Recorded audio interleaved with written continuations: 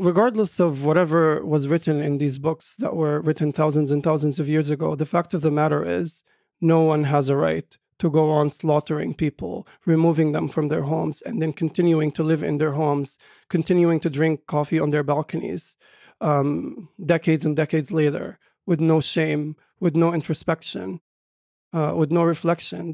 No one has the right to do that. No one has the right to keep an entire population of people in a cage, which is what's happening to people in the West Bank who have no freedom of movement, which is what's happening in Gaza, which is blockaded to water, air, and land, and is deemed uninhabitable by human rights organizations like the UN.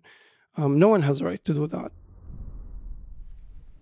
The following is a conversation with Mohammed El-Kurd, a world-renowned Palestinian poet, writer, journalist, and an influential voice speaking out and fighting for the Palestinian cause. He provides a very different perspective on Israel and Palestine than my previous two episodes with Benjamin Netanyahu and Yuval Noah Harari. I hope his story and his words add to your understanding of this part of the world as it did to mine. I will continue to have difficult, long-form conversations such as these, always with empathy and humility, but with backbone. And please allow me to briefly comment about criticisms I receive of who I am as an interviewer and a human being. I am not afraid to travel anywhere or challenge anyone, face to face, even if it puts my life in danger. But I'm also not afraid to be vulnerable, to truly listen, to empathize, to walk a mile in the well-worn shoes of those very different from me. It's this latter task, not the former one, that is truly the most challenging, in conversations and in life. But to me, it is the only way. This is the Lex Fridman podcast. To support it, please check out our sponsors in the description. And now, dear friends, here's Mohammed El-Kurd. Tell me about Sheikh Jarrah, the neighborhood in East Jerusalem where you grew up. Sheikh Jarrah is, in a way, a typical neighborhood, despite the absurd reality that surrounds it. It's a typical neighborhood in terms of Palestinian neighborhoods. It's one that is threatened with colonialism, with settler expansion, and with forced expulsion, and it has been that way since the early 70s. My family, like all of the other families in Sheikh Jarrah, were expelled from their homes in the Nakba in 1948, and they were forced out by the Haganah and other Zionist paramilitaries that later formed the Israeli military. And they were driven to various cities. And my grandmother moved from city to city, and she ended up in Sheikh Jarrah in 1956. Sheikh Jarrah was established as a refugee housing unit by the United Nations and by the Jordanian government, which had control over that part of Jerusalem at the time. And then people lived there harmoniously. They were all from different parts of Palestine.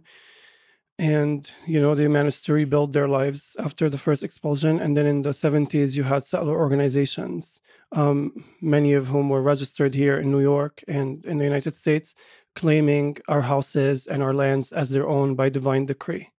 And because the judges are Israeli and the laws were written by Israeli settlers and the whole judiciary was established atop the rubble of our homes and villages, we had no real pull in the courts. The Israeli courts would look at the Israeli documents, which we argue are falsified and fabricated, and they would take them at face value without authentication, and they refused to look at our documents. They refused to look at the documents from the Jordanian government, the documents from the UN, the documents from the Ottoman archives. So you already have this kind of asymmetry in the court that for any person with common sense would lead you to believe that this is not, in fact, a legal battle or a real estate dispute, as the Israeli Ministry of Foreign Affairs likes to frame it, but rather a very, very political battle, one that is about social engineering, one is about demographics, one that is about removing as many Palestinians as possible from occupied Jerusalem. So we did what all Palestinian families in Jerusalem do when they're faced with this kind of threat, and we bought time. We We pleaded and appealed the courts and appealed the cases, and we got over 50 expulsion orders. In 2009, rifle-wielding settlers, accompanied by police and Israeli military, came over and shoved our neighbors outside of their home around 5 a.m. It was the most brutal, violent thing I'd seen as a child at the time, and I didn't realize that my turn was coming. My turn was next. They threw them out in the middle of the night with sound bombs and rubber bullets, and they had to live in tents on the street for many, many months, and even lived in our front yards for a few months and lived in their cars. Can you linger on that process? 2009, you said 50 expulsion orders. What was happening? Between the 70s and 2009, there had been dozens of expulsion orders against us and against many other families in the neighborhood. 28 families in total, actually. And in 2008, 2009, the first wave of expulsions finally happened. It actually began with Mohammed El-Kurd. We're not related, but we live on the same street, in the same neighborhood. She was thrown out of her home. Her husband, an elderly man also named Mohammed El-Kurd, was pronounced dead on the spot. He had a stroke and died. The Israeli soldiers pulled him out of his home while he was urinating and threw him into the streets, and he died.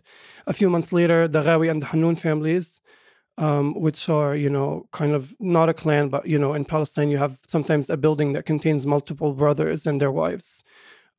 Each have little apartments. So the Ghawi and Hannoun families, about 35 people, were thrown out in the middle of the street right across from us. And then by the end of 2009, I had come home from school to find all of my furniture scattered across the length of the street, and I saw the settlers, many of whom had American accents, living in our house.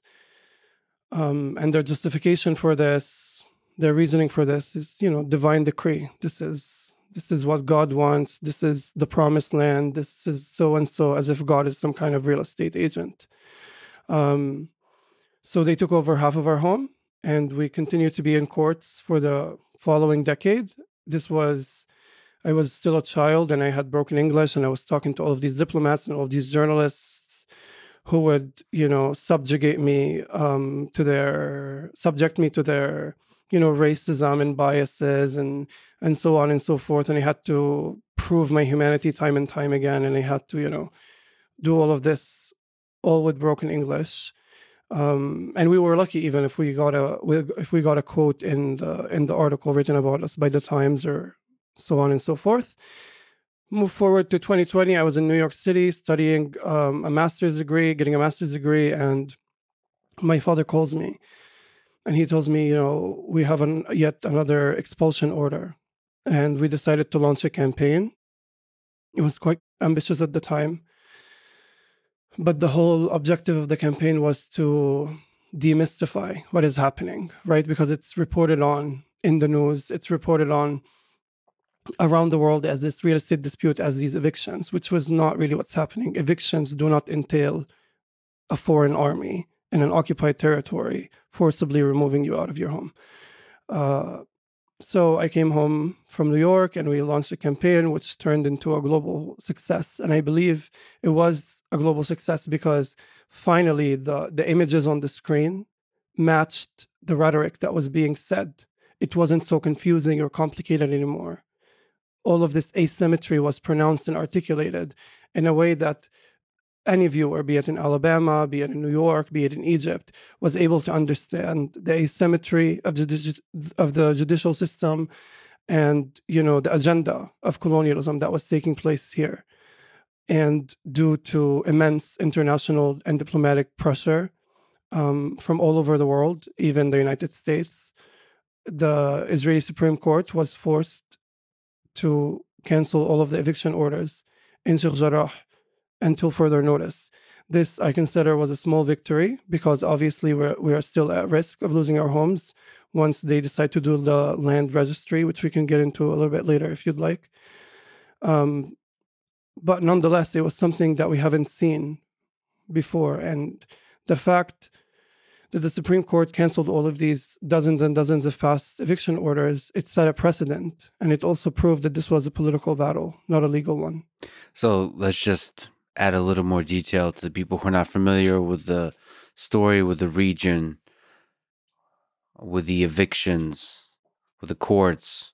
So first of all, Sheikh Jarrah is in East Jerusalem. Maybe you can say, what is Jerusalem? Where is it located?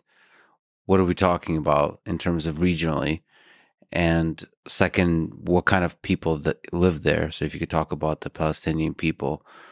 And we should also make clear that these evictions is literally people living in homes and their homes are taken away from them. I suppose technically it's legal evictions, but you're saying that there's a asymmetry of power in the courts where the legal is not so much legal, but is politically and maybe even religiously based. Yeah, I mean, the most important context here is that oftentimes Americans think that Israel and Palestine are some kind of two neighboring countries that live next to each other and they are at war. But the fact of the matter is, Palestinian cities exist all over the country, and it's just one country, it's just one infrastructure, and Israel is literally on top of Palestine. It was established on top of our villages in the late 40s. Now, according to international law, the eastern part of Jerusalem is under occupation. So Israeli presence and jurisdiction over the area is completely illegitimate. They say the evictions are legal because the settlers write their laws. So obviously they're going to allow settlements to expand. But according to international law, according to even US policy, Israel occupies the eastern part of Jerusalem. Its jurisdiction there is illegitimate. We shouldn't even be going to their courts in the first place, but we have no other option. When we're talking about Sheikh Jarrah, we're talking about Jerusalem, we're talking about generations and generations and generations of people who have lived there for the longest time, who now, even though, for example, me, I don't have a citizenship. I'm a resident, a mere resident. I have a blue ID card, even though my grandmother and my grandfather were born in Jerusalem, their grandparents were born in Jerusalem, even though we've lived there for generations. But Palestinians in Jerusalem, we are not citizens. We're just mere residents. Same thing with residents of the occupied Syrian Golan. They are not citizens. They are just residents in their own hometowns. This is an important piece, but all of this gets convoluted and lost in translation. And I think I would argue it's a lot more. It's a lot of the time it's dubious. It's malicious. The fact that these little pieces of context that frame the entire story get lost. I'll talk to you about something else. Just 10 minutes across from my neighborhood, Sheikh Jarrah, there's another neighborhood called Silwan. And the people in Silwan are also threatened with expulsion, but not through evictions, but through home demolitions. And if you look at American media or Israeli state media, you would read the headlines, Palestinians living in homes built illegally are going to face, their homes as they're going to be torn apart. What these headlines don't tell you, and even sometimes, most of the time, the substance doesn't tell you, that Palestinians seldom ever get building permit applications. In fact, recently a spokesperson for the Israeli military confirmed that it was 95% of building permits applications submitted by Palestinians in East Jerusalem and the West Bank are rejected by the Israeli authorities. And to make this even more absurd, the councilman who is responsible for rejecting and accepting building permit applications, his name is Yonatan Youssef, and he's an activist in the settler movements, and he's a Jerusalem council member. And he last week, following the expulsion of a Sublaban family in the old city of Jerusalem, he posted to his official Facebook account, Nakba Now, demanding a second Nakba, promising another Nakba. He has done so on many occasions. He has chanted with a megaphone just a few months ago, walking down the street in my neighborhood, chanting, "We want Nakba now." This is a man who has vandalized our murals, who has screamed Islamophobic slurs. This is literally a man in the government making these decisions, right? And this is similar to, You know, Masafir Yatta in the South Hebron Hills. For those who don't know, it's a place in the occupied West Bank where Bedouin and cave dweller Palestinians have lived for generations. They have cultivated the land. And recently they were expelled from their homes. Over 1,000 people were expelled from their remote small villages. Again, if you're reading American media, they would say, it would say Palestinians living in firing zones were removed because they're living in a military zone. What these media reports will not tell you, that in the 80s, the Israeli government purposefully classified many lands in the occupied West Bank as firing zones, as off-limit military zones, for the sole purpose of expelling the residents. And this is not some kind of conspiracy theory. This is declassified information that was released from the Israeli State Archive that was later reported on by Haaretz. Also, these reports will not tell you that the judge who rules on whether these people continue to live in their homes or not is himself a settler in the West Bank. And I'm not even talking about, you know, a loose definition of a settler, but according to international law, this is a settler living illegally in an illegal settlement in the occupied West Bank. This is the judiciary that we deal with, which is hilarious considering how it's being reported on in American media recently as some kind of beacon of progress and democracy that the new government is trying to undermine. So there's no representation in the courts for the Palestinian people. I mean, we have lawyers, but no, there's no, in fact, there is, for Palestinians with Israeli citizenships, for example, there's over 60 laws that specifically and explicitly discriminates against them. So again, it's technically legal, the evictions and the demolitions. Yeah, so as Jim Crow was legal also, you know. When something is legal, it can also still be wrong. Absolutely. History has shown us time and time again that legality does not necessarily mean morality, and the law, you know, is a bloodbath in many ways. It has been used and abused to facilitate the most horrendous atrocities. And in the case of the Palestinians, the law has served to facilitate and bureaucratize our ethnic cleansing. Do you think there's people, judges, and just people in power in the judiciary that have hate for the Palestinian people? I mean, I'm not really, the easy, simplistic answer is yes, but I don't really care about the contents of their hearts. What I care about the policy they enact, right? The laws they write and enact are hateful. Demolishing a person's home so you can have somebody from Long Island, New York, who's fleeing, you know, fraud charges. This is the case in my house.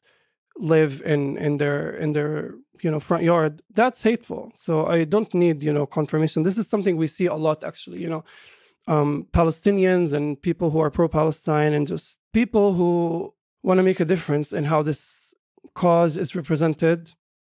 We often run for the first opportunity to cite an Israeli being hateful. You know, the last Israeli prime minister said that he has killed many Arabs and that he has no qualms with it.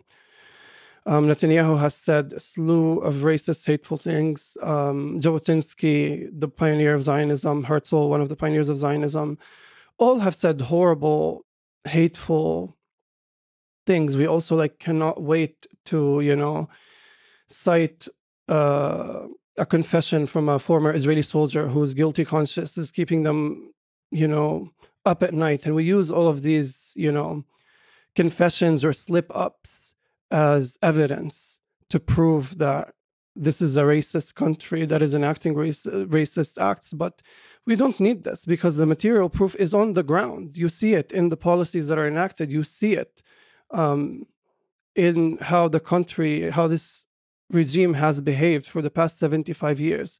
I don't need, you know, confessions from the likes of Netanyahu to understand that his heart is full of hate. So if you could return to 1948 and describe something that you've mentioned, the Nakba, which means catastrophe in Arabic. What was this event? What was this displacement and dispossession of Palestinians in 1948? Well, you know, May 15th, 1948, is commemorated every year as, the anniversary of the Nakba, but I would even argue, and I think this is like a very popular idea, is that the Nakba did not begin or end in 1948. The 48 was rather, a crystallization of the Zionist enterprise in Palestine. And what happened was is that many Zionist paramilitaries that, again, today merged and made the Israeli army, which calls itself the Israeli Defense Forces, even though they're literally always the aggressor,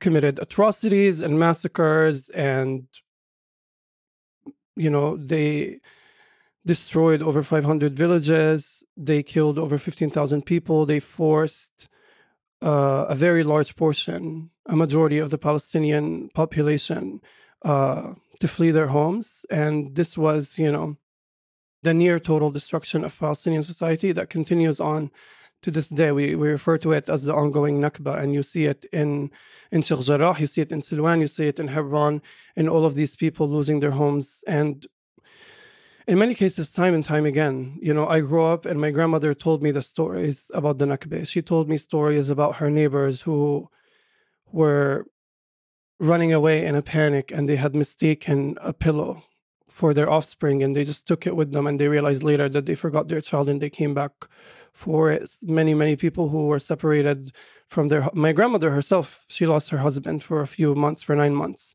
He was imprisoned by the Israelis. She told me all of these stories, and she wasn't just reminiscing about them. She was, letting me know that this is still happening. And I didn't need to grow up that old to see it happening in my own front yard, to see that expulsion happen in the same fashion she's talked about it. But, now they have replaced their artillery with the judiciary. They have replaced, the slashing of the pregnant women's bellies in the Deir Yassin massacre with laws that say, you're not legally allowed to be here. We're going to kick you out of your home. And it's happening, and it has happened in broad daylight. One piece of context for the listener who is not familiar with the Nakba is the Balfour Declaration, which was a promise, quote unquote promise, made by the British to the Zionist movement in 1917, committing to the establishment, I'm quoting, I think, word for word, committing to the establishment of a Jewish state in Palestine, as if Palestine was, the British to give away. And there was this whole movement that called for colonization of Palestine. And there were different schools of thought in Zionism. People like Zangwill said that this was a country without a people. And Palestinians who have existed there, who have cultivated the lands, who have, had diverse cultural and religious and political practices, they were completely erased. And other people like Jabotinsky were a lot more explicit and a lot more honest, and said that we need to fight the Palestinians because they love their land, much like the Red Indians love their lands. And he had a paper called "The Iron Wall: Colonization of Palestine Must Go Forward." And all of these schools of thoughts were then shopping around for, imperialist support for their cause. They tried to get support from the Ottoman Empire. They tried to get support from Germany, and this is in the 1800s. And then they got support from the United Kingdom. A great book to recommend is the 100 Years War on Palestine by Rashid Khalidi. That traces the Zionist movement, oftentimes in the Zionists' own words. And so today what we're seeing is a continuation. And people like Jabotinsky, who are like profoundly and explicitly racist, who have called for genocide, who have called the Palestinians barbaric, who have said and done racist things. Jabotinsky also was like the founder of the Irgun, one of the other militias that later merged to become the Israeli army, which was responsible for the Deir Yassin massacre, which was responsible for the bombing of the King David Hotel. This is a person who's still celebrated in Israeli society. There are still streets named after him, and Netanyahu, just 2 weeks ago, if I'm not mistaken, honored him in a public celebration. So this is Zionism. It's not even through my own words. What do you say to people that describe Israel as having a historical right to the land? So if you stretch not across decades, but across centuries into the past. This kind of thing is a red herring. It's a distraction because you don't think of any state as having rights. But there is this exceptionalism to the Israeli regime where it has a right to defend itself, and it has a right to the land, and it has a right to shoot 14-year-old boys because it thought they had a knife in their pockets. A lot of the time people cite the Torah and cite religious books, and, sometimes Zionists will even say, like, read the Quran and blah, blah, blah. Regardless of whatever was written in these books that were written thousands and thousands of years ago, the fact of the matter is no one has a right to go on slaughtering people, removing them from their homes, and then continuing to live in their homes, continuing to drink coffee on their balconies, decades and decades later, with no shame, with no introspection, with no reflection. No one has the right to do that. No one has the right to keep an entire population of people in a cage, which is what's happening to people in the West Bank who have no freedom of movement, which is what's happening in Gaza, which is blockaded to water, air, and land, and is deemed uninhabitable by human rights organizations like the UN. No one has a right to do that. Do you have hate in your heart for Israel? Why does that matter?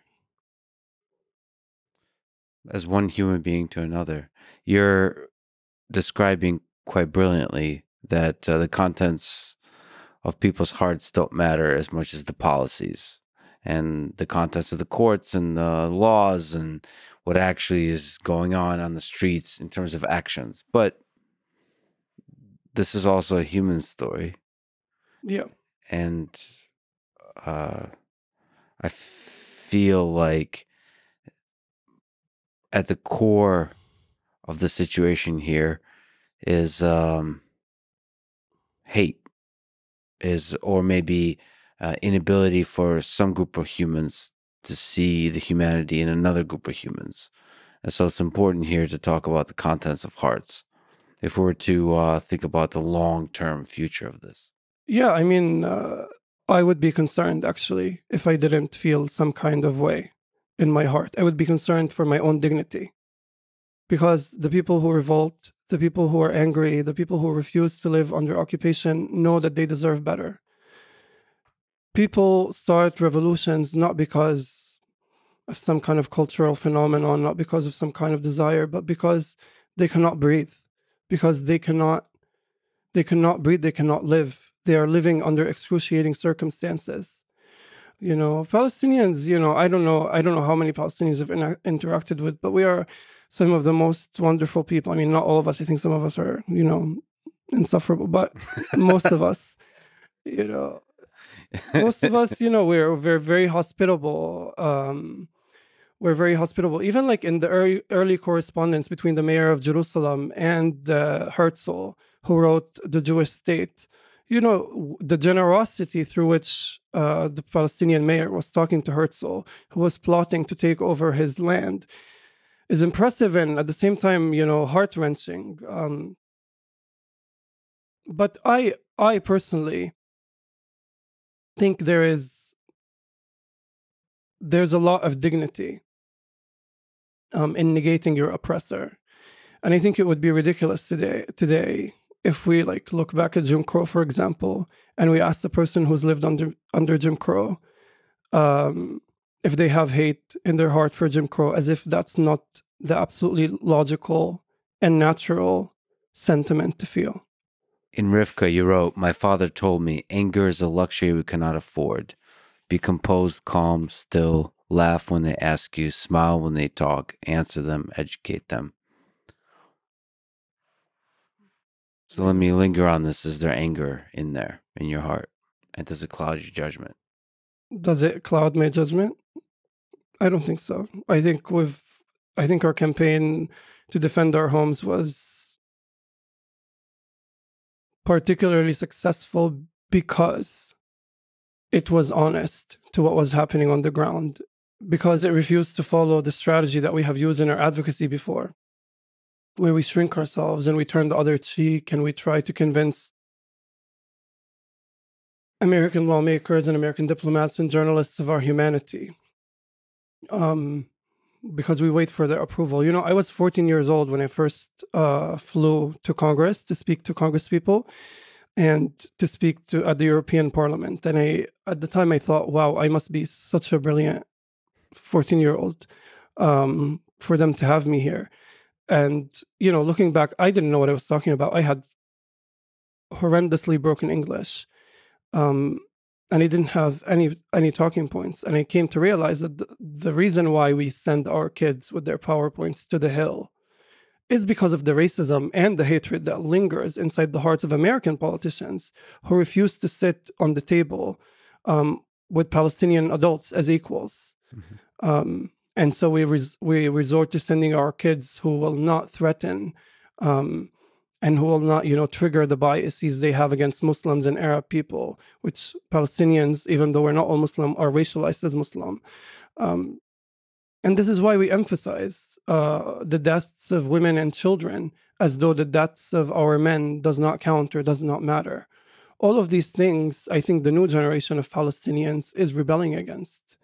I think words like, you know, I think it's loaded language, anger and angry and hate and so on and so forth, because it mischaracterizes people and it kind of delegitimizes them a little bit. You know, I think the real anger is the bulldozer bulldozing through my house. I think the real anger is the 18-year-old soldier who refuses to see me as a human being and strip searches me every chance they get.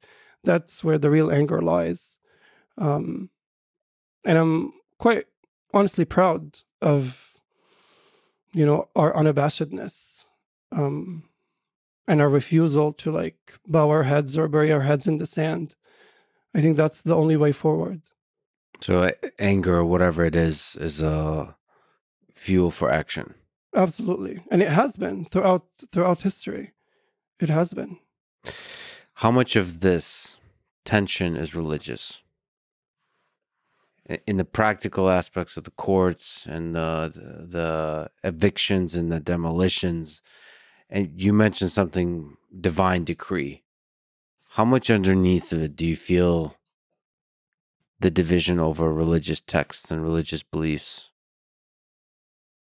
You know, it's convenient to market what's happening in Palestine as a religious conflict because it allows the listener the luxury of believing that this is an ancient, complicated thing that stretches thousands and thousands of years ago. But the fact of the matter is, the people who invented Zionism, who pioneered the Zionist movement, who called for emigration and settling into Palestine, a lot of them were atheists. A lot of them were not religious at all. And the leaders of the Israeli state today, a lot of them are atheists. And a lot of them are secular and so on and so forth. It's easy to say that this is, you know, about Muslims and Jews fighting over the land and so on and so forth. But it's not. It's about the land itself, and it's about people being forced out of their homes. Benjamin Netanyahu said anti-Zionism is anti-Semitism. Of course he said that. Do you disagree? Absolutely, I disagree. What's the gap between anti-Zionism and anti-Semitism? Those who are against the policies of Israel versus those who are against the Jewish people. I watched the first like 20 minutes, and then I couldn't do it anymore, you know. But I watched, and then what was interesting about Netanyahu is that he said, you know, being anti-Zionist is like saying I'm okay with the Jews. I just don't believe the Jews have a right to form their own state. That's like saying, I'm okay with Americans, I'm just not okay with Americans having their own state. And there is so much wrong with that statement, in the sense that Jewish people are a religious group, and Americans, and being an American is a nationality that consists of a diversity um, of religions and so on and so forth, first of all. And the second thing that's wrong with that statement is the whole idea that states somehow have a right to exist, or whatever. It's such a distraction. You have people getting shot in the street. You have like millions and millions of people besieged. You have people losing their homes. You have people who are held in Israeli prisons without trial or charge indefinitely. But the conversations that are being held on the Hill, the conversations that are being held on CNN, are, does Israel has a right to exist, or like, why would you negate Israel's having a right to exist? That's one. Now, of course, I just find it's ridiculous, again, like that opposing a secular political movement that was explicitly colonialist, expansionist, exclusive, and racist, through the words of its own authors, is somehow, and also, again, opposing such a political movement that is quite young and quite recent, is somehow equivalent to opposing uh, a religion that is thousands and thousands of years old. But it is convenient, again, for Israeli politicians to frame us who oppose Zionism, a form of racism and bigotry, as anti-Semites. But I can guarantee you Benjamin Netanyahu has no problem with anti-Semitism. This is the same man who has no problem getting on stage and shaking hands with Pastor John Hagee, doing webinars with Pastor John Hagee. For those who don't know, Pastor John Hagee is the founder of Christians United for Israel, who has said on multiple occasions that Hitler was a hunter who was sent to hunt the Jews, who said on multiple occasions that Jewish people are going to perish in hell.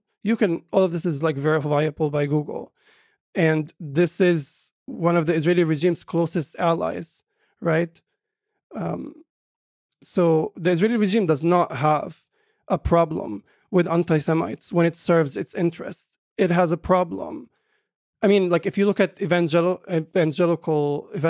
or like Christian Zionism at large, anti-Semitism lies at the heart of Christian Zionism. It's the idea that we want to drive all of the Jews outside of the United States so that Armageddon could happen, or whatever the fuck. This accusation has been a muzzle. It has been used as a muzzle to silence political opposition and to stifle political advocacy for the liberation of Palestine.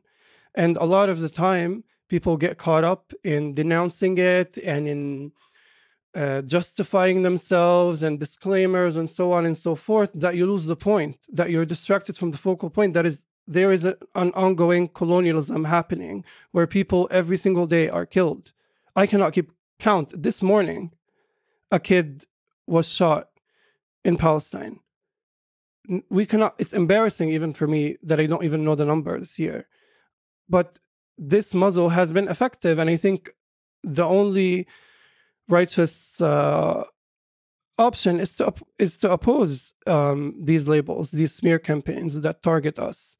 I myself have been labeled an anti-Semite by the ADL, and I mean, like, if you want to talk about that at surface level, people will say, like, wow, the ADL, Anti-Defamation League, condemned you. But people do not look at the history of the Anti-Defamation League, do not look at the present of the Anti-Defamation League, the fact that they are the largest non-governmental police training department in the country, where they train police in racial profiling and militarism, the fact that they have historically and continue to have engaged in surveillance on black liberation movements, on anti-apartheid South African activists, most recently in Charlottesville when white supremacists were marching and chanting anti-Semitic shit.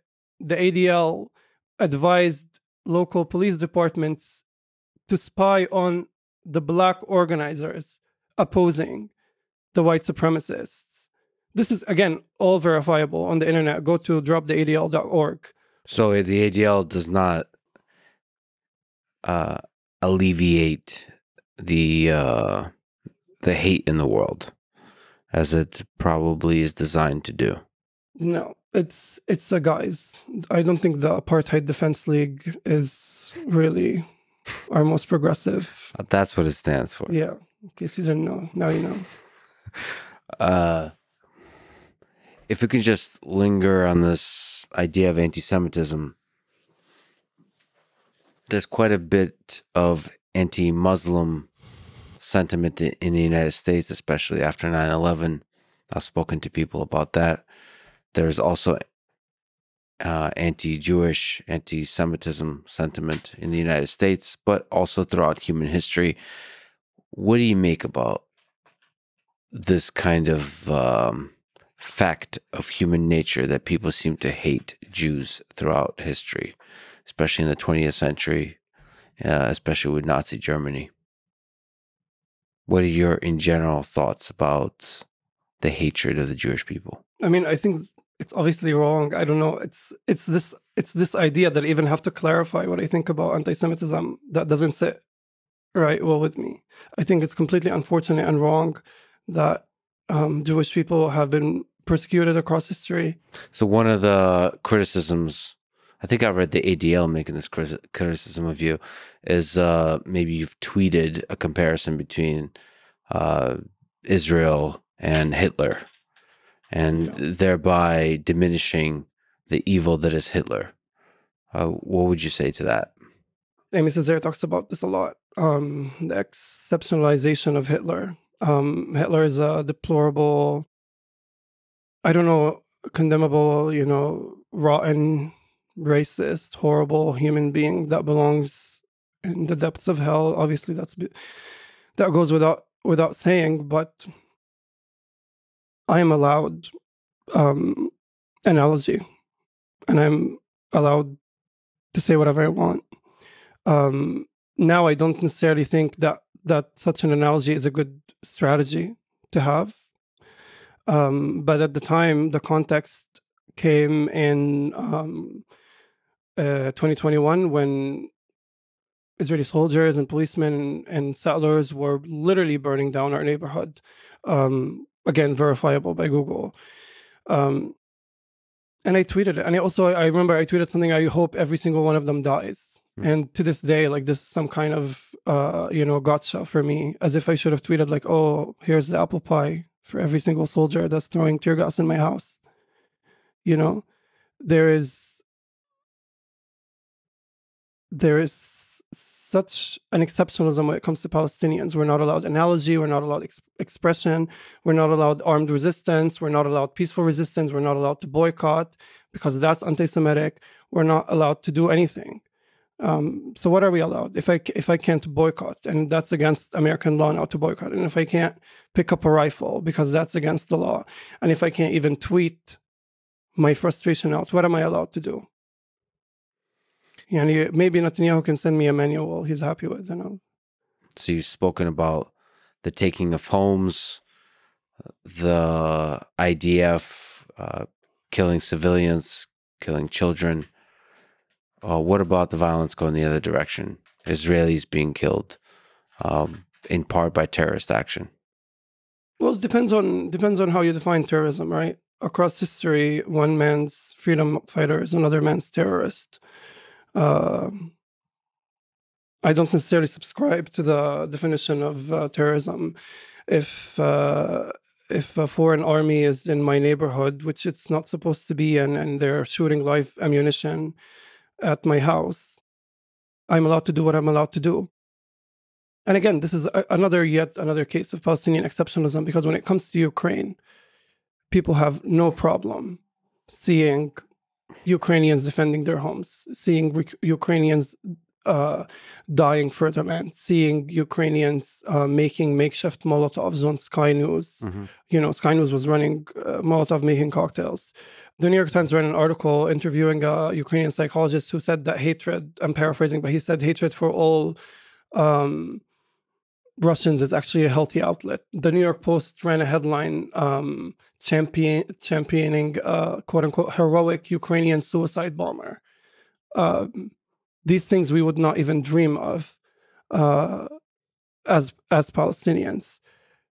We are told to turn the other cheek time and time again. We're told that we should continue living inside these enclaves without access to clean water, without access to the right to movement, without access to building permits, without our natural right to expansion, without a guarantee that if we leave our house, we're not going to be shot, and we're supposed to not do anything about it. That is absurd. Any person watching this understands this completely. People understand that if somebody is attacking your home, you fight back. If somebody is attacking your family, you fight back.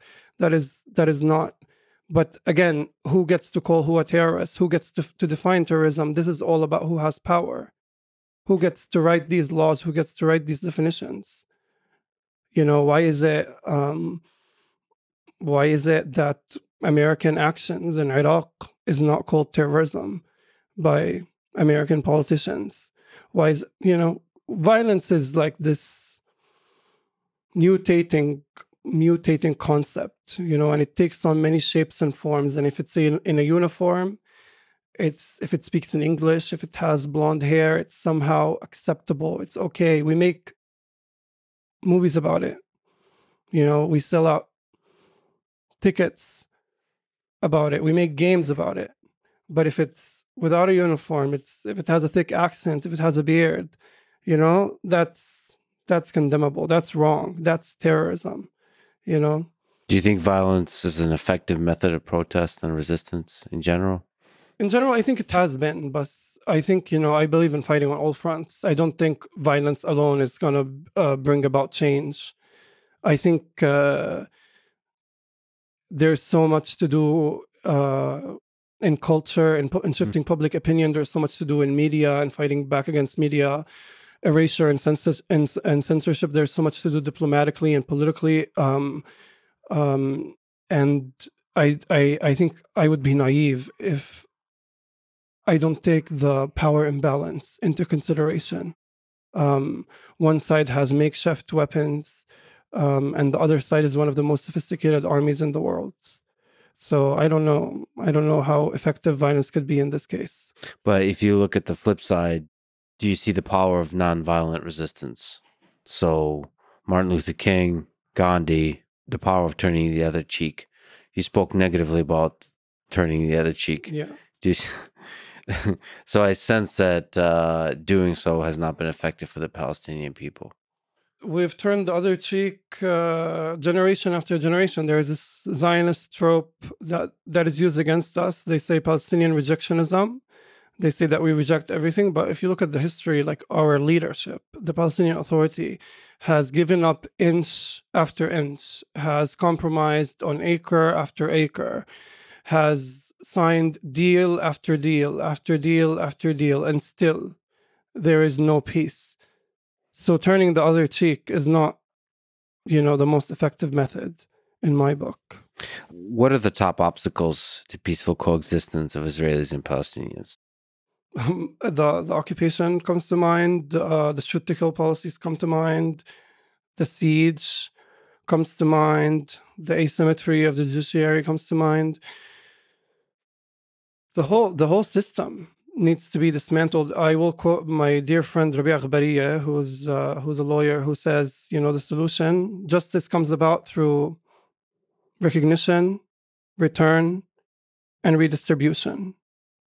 There are millions of Palestinian refugees who are living in excruciating circumstances in refugee camps around the world.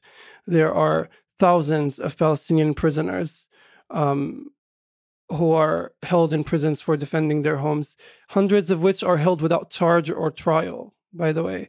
There are many Palestinians who get killed in broad daylight with no recourse, journalists and medics and everyday people, not just the freedom fighters. We need, again, recognition, return, and redistribution. And peace comes about when they stop killing us, when they stop keeping us in a cage. I mean, that's quite simple. Can you describe recognition Redistribution, return and redistribution. Return, right of return, the right of return to all of the Palestinian refugees to their homes. You know, when I'm driving around Haifa and I see my grandmother's home that's now turned into a restaurant, you know, I could have, you know, I made a joke in one of my essays recently that had I had that, I could have had it all, you know, the beachfront views, her smug attitude. You know, she grew up by the sea after she relocated to Haifa, after, you know, Jerusalem. We want that. We want that. You know, they're lucky I don't want Netanyahu's home, but I just want my home. I just want my home. We want to return. I also, there needs, you know, in like, I believe in the 1960s, the Israeli government classified 90% of all of historic Palestine as state-owned land. This is all land that was owned by Palestinian farmers who have cultivated their lands for decades. You know, since the establishment of the Israeli state, there has been Jewish-only towns popping up every few years, and not one Palestinian town has emerged. We are, even those of us who have Israeli citizenship, who live outside of the wall, are encircled and cannot have their natural community growth in their towns. That needs to change. That needs to change. You mentioned the wall. Can you describe the wall? The wall is a 9-meter high cement wall that was finished in 2003. And if you're American, you've probably heard the whitewashed, sanitized version of the name, which is the security wall. But it's a wall that literally has stolen thousands of dunams of land and has ripped apart families.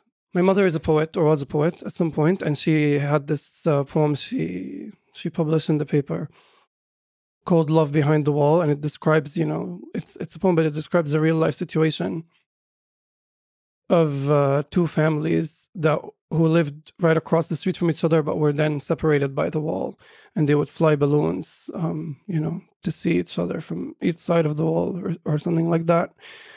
This, although it sounds absurd, but it's the reality for many Palestinian families whose lives were torn apart, whose livelihoods also were torn apart by the wall. Maybe this is a good opportunity to talk about the legal classifications for Palestinians. Mm-hmm. You know, Israel, much like any other colonial entity, has divided and fragmented the Palestinian people. As I said earlier, I have a blue ID, which means I'm a resident. A friend of mine who lives in Haifa, for example, 2 hours away from me, 150 kilometers, nothing too bad in this country, has an Israeli citizenship. He can, you know, travel. He can enter the West Bank. He can do a lot more. He's a citizen. He can vote if he wants to. Not that we want to. You know, I always tease my friends, oh, you can go to Italy without a visa because you have an Israeli citizenship. But, you know, they battle national erasure. They battle crime in their own communities because of police negligence. They battle land confiscation and have battled land confiscation since the 50s. Whereas somebody with a green ID, somebody from the West Bank, cannot leave the West Bank, cannot go anywhere without a special permit, and lives behind these walls. And even within the West Bank, I think hilariously, George Bush described it as Swiss cheese because of the holes. Every 100 meters, there's a new settlement or there's a new military checkpoint. So even if you live behind the wall in the West Bank with your green ID, even though you're robbed of your right to movement, you still even can't move from town to town within the West Bank without encountering settler violence or military violence while you're crossing the checkpoints, and so on and so forth. And then the last category we have is people who live in Gaza. We are talking about over 2 million people who live in an open-air prison, who have no right to movement, but also have no access to clean water, and no access to supplies, no access to good food, no access to good healthcare, and so on and so forth, who routinely get bombarded every few years. Gaza is like 2 hours away from my house. It feels like an absolute faraway planet because it's so isolated from the rest of the country. So imagine all of these different legal statuses fragmenting your everyday identity and creating different challenges and obstacles for you to deal with, for each group to deal with. It's amazing and impressive that despite these colonial barriers, the real cement ones and the barriers in the mind, despite all of these barriers, the Palestinian people have maintained their national identity for 70 years. That is incredibly impressive, and it also sends a message that as long as we have a boot on our neck, we're going to continue fighting. Violence, cracking down on refugee camps, bombarding refugee camps is only going to bring about more violence. So West Bank is a large region where a lot of Palestinian people live, and then there's settlements sprinkled throughout, and those settlements have walls around them with security cameras. And security guards. There's almost 1 million settlers in the West Bank. And so what are the different cities here, if you can mention? So, in the West Bank? In the West Bank. Ramallah, Jenin, Bethlehem, Hebron, Jericho, Nablus. Tulkarem. They have their own stories. They have their own histories. Yeah. And it's fascinating also how interconnected they are. A friend of mine, Mona Umari, recently did a documentary report on the day that Haifa fell during the Zionist invasion. The Haganah led the Palestinian residents of Haifa down to the city center. And as absurd as it sounds, those of them who stood on the right side of the street were forced into cars that took them to multiple stops that would later become multiple refugee camps, the last of which was Jenin refugee camp.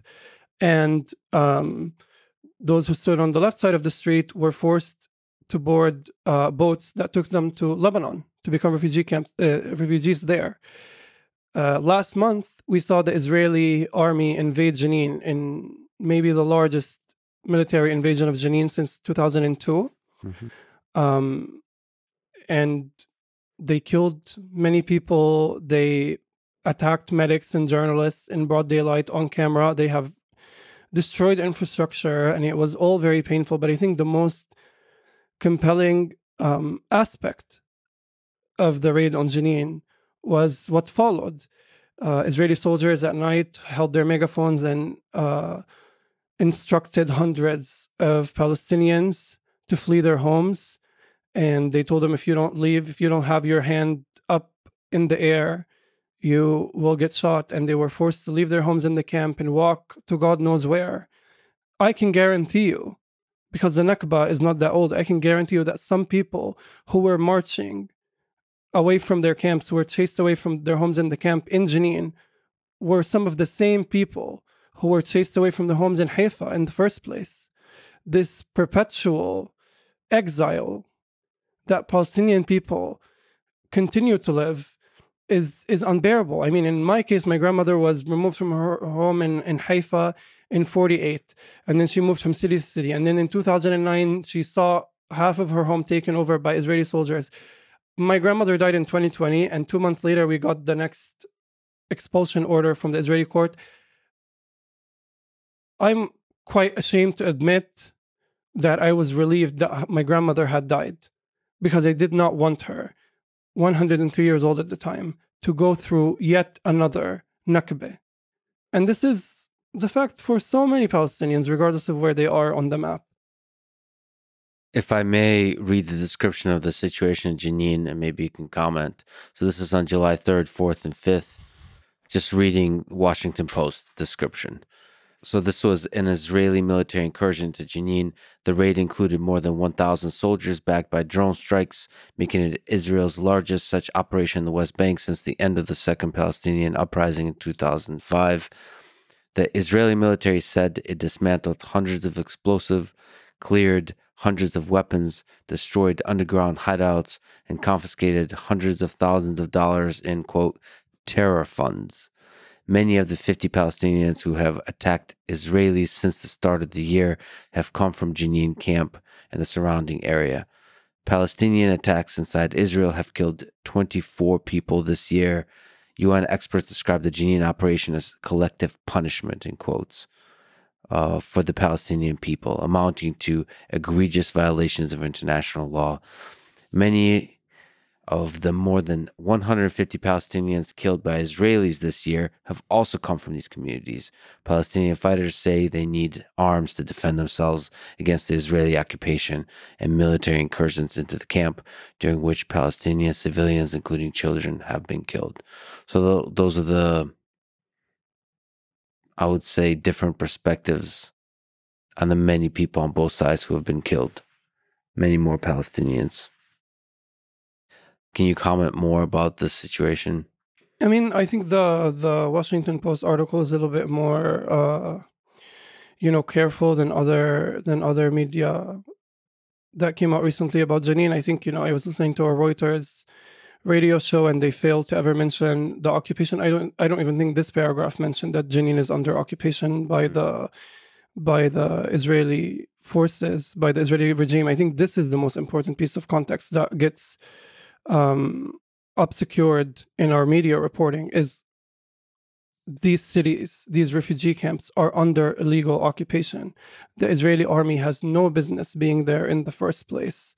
That is the departure point. That is the most important piece of context that will answer to you why these people are arming themselves. Many of which, by the way, lived through the 2002 massacre and bombardment of Jenin and grew up in that violence.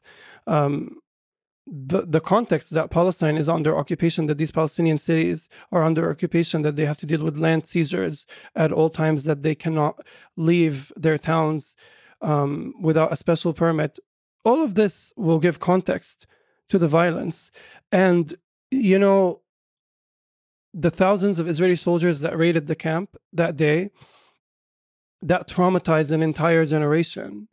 They think they will quell that generation. They think that with such bloodshed and such barbaric violence, destroying infrastructure, attacking medics, killing people left and right, they think with this kind of terror that they can, quell people, tell people that, they can guarantee that these kids are not going to grow up and resist. But that's the opposite of what happens. One thing about Palestinian people, they will not compromise their dignity. These people live in dire, excruciating circumstances. And it is so courageous, in my opinion, that they even think to defend themselves against one of the most lethal, one of the most sophisticated armies in the world, against a nuclear state that can wipe them out in the matter of seconds.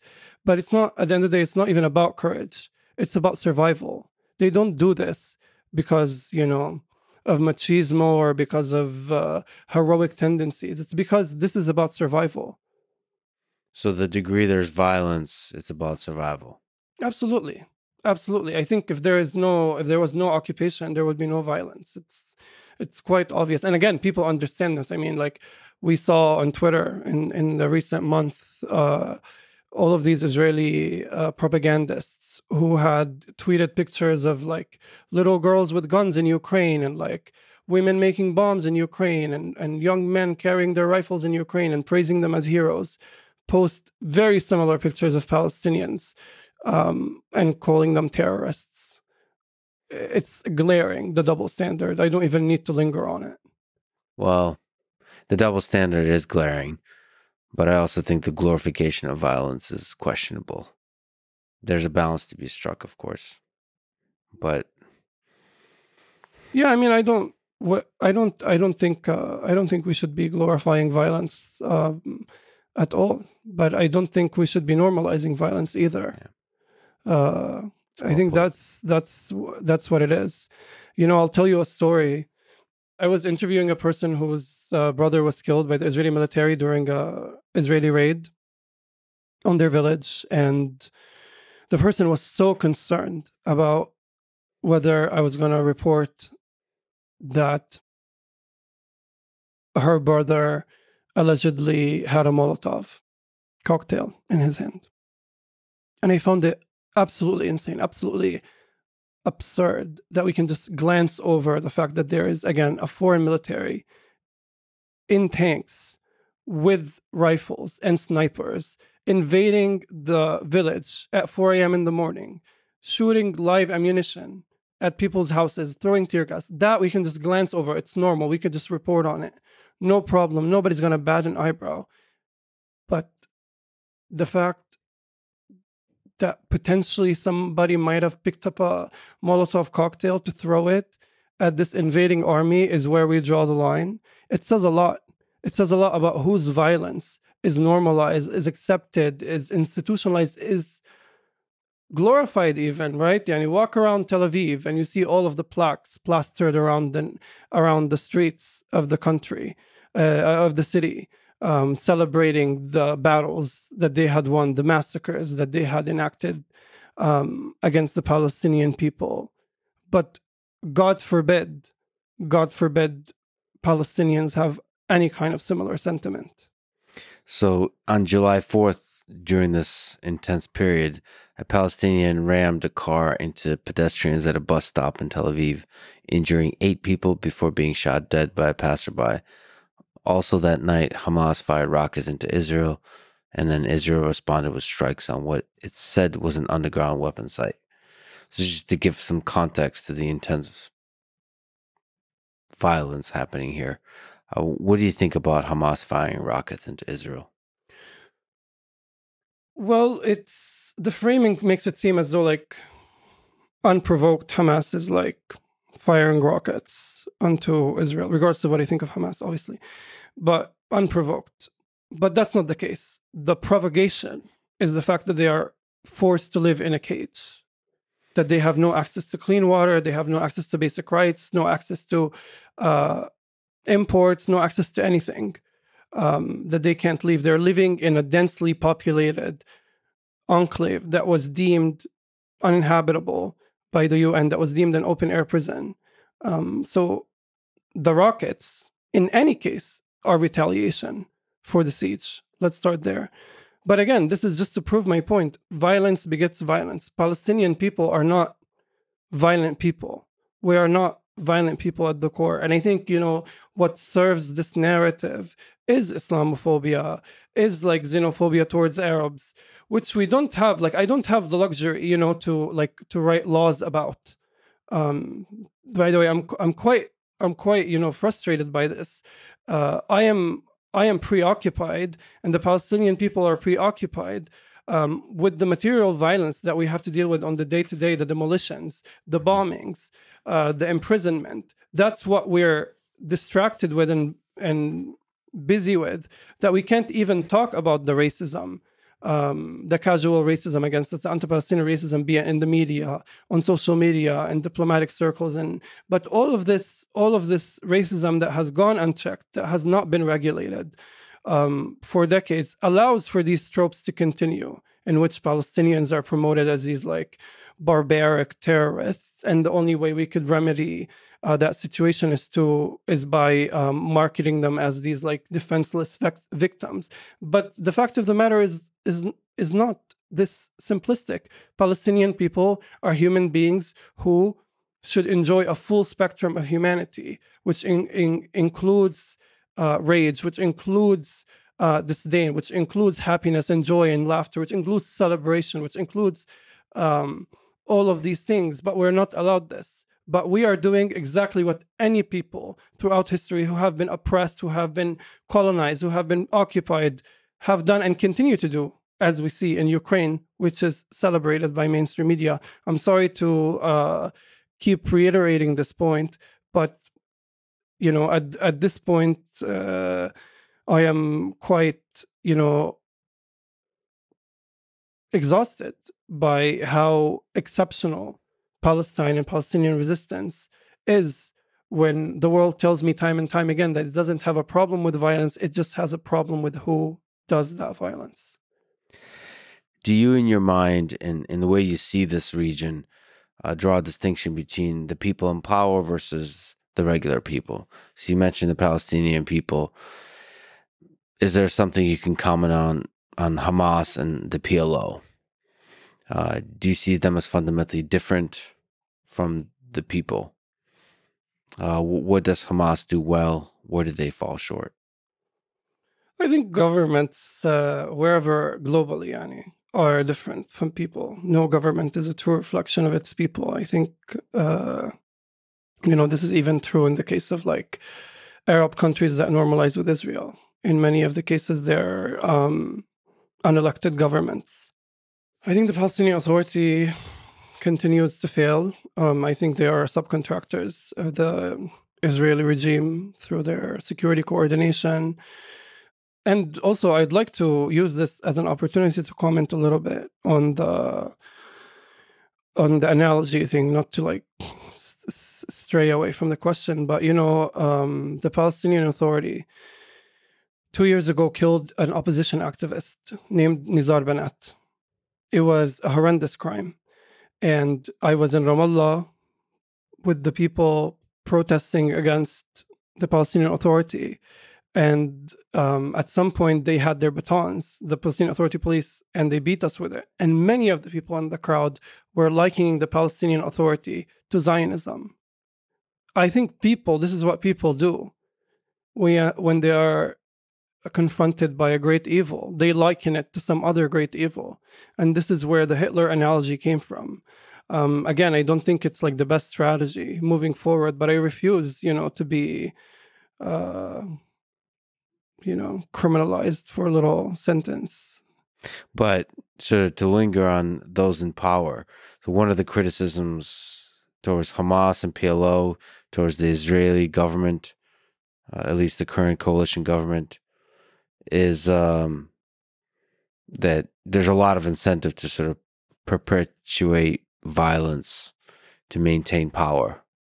There's a hunger for power and maintaining that power amongst the powerful. That's the way power works. So is there a worry you have about those in power not having the best interests of its people? So those in power, the PLO, Hamas, not being incentivized towards peace, towards justice. Looking at the PA's action today, it tells you a great deal about what they're interested in and what they're not interested in. And maybe, the occupation is in their best interest. And you can infer similar things looking at Hamas. But these two entities virtually have no power. Even Hamas, there is, the context that Hamas is permitted by international law to use armed resistance, blah, blah, blah. Does that mean Hamas is like equipped to govern Gaza? I don't think so. Does that mean that people around Palestine necessarily want to live under Hamas rule? In 2006, Hamas was democratically elected. I don't know if that's still the case today. There's a lot to be said, but neither of these entities have any real power in perpetuating. The only body that has access that can flip the switch on all of this equation is the Israelis. They're the ones who are keeping people in a cage. They're the ones who are wrapping the West Bank with a wall. Everything else to me is just secondary, regardless of what I think personally of any of those people. I know personally, for me, the world I envision, not just Palestine, the world I envision is a world that goes beyond states, that goes beyond this framing of power, this hierarchy in which some people rule over other people. This whole idea of nation states, be it Israel or any other nation states, it's futile. It's not good. It's exclusive. I think that we can achieve a better world than that. Well, how do you do a better world? Actually, if you just linger on that, like what, politically speaking, geopolitically, you have to have representation of the people. You have to have laws, and you have to have leaders and governing bodies that enact those laws and all those kinds of things. You probably need to have militaries to protect the people. Can you not imagine a world without militaries? I can imagine it, but we're not in that world. Yeah. I'm not saying, I have all the answers or a PowerPoint in my pocket. with the instructions. But I'm saying the world I'd like to live in is one that transcends borders, is one that, does not necessitate militaries, that doesn't necessitate all of these prisons, all of these walls, all of these racist laws. So you don't think violence is a fundamental part of human nature that emerges and combined with the hunger for power? I do think that both of these things are like truly intrinsic to human beings, but I also do think there is a way to move beyond them. I'm not saying I have the answers. I'm tempted to say sway, but but you have a hope that there doesn't have to be war. Yeah, in the world. Definitely. Well, if we look a little bit more short term, people speak about a one-state solution and a two-state solution. What is your hope here for this part of the world? Do you see a possible future with a two-state solution, whether it's Palestine and Israel?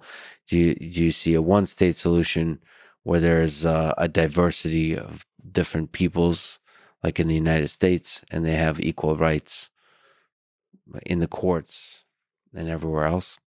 I don't think there's a geography in which a two-state solution is possible. Yeah. As we said earlier, Swiss cheese, there's literally settlements all over the West Bank. And I don't think it's fair.